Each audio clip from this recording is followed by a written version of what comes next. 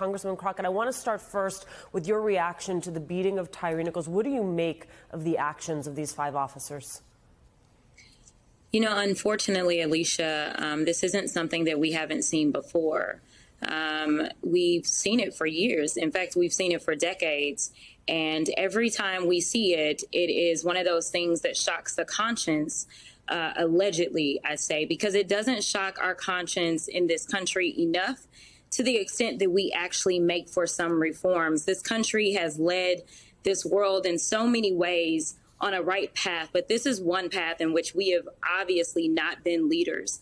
We know that other countries do not have the policing issues that we have in this country. So we know that this is a problem that we can solve. It's about whether or not we have the courage to do what's right. Talk to me about that courage. What will it take to both break this cycle of police violence, and what type of police reform do you think actually has a chance of passing both chambers of Congress?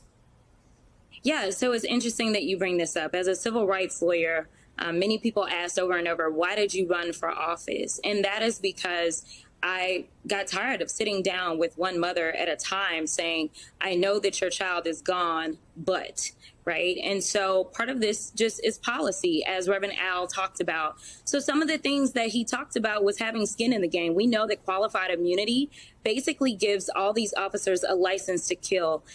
We need to make sure that officers that do things like this are not protected. We also need to make sure that those pretty pensions that so many of them have, because the police unions have negotiated for those amazing pensions. When someone does wrong, we need to make sure that there is no question about the fact that that pension is gone. Right now, literally, you know, we didn't have to wait with bated breath this time for an arrest, but 9 times out of 10, these officers usually get by without even being arrested, let alone convicted. And we know that the civil liability side of things, nothing seems to happen. You know, I represent the family of Jordan Edwards, a 15-year-old out of Dallas, Texas. And sadly enough, while we were able to get a conviction, the first one in almost 40 years in Dallas County, we still have a city that is fighting paying this family when a 15-year-old was shot in the head with an AR-15. We have just learned that Tyre Nichols' parents have accepted the president's invitation to attend the State of the Union. What do you want that message to be from President Biden to the nation as he has their attention?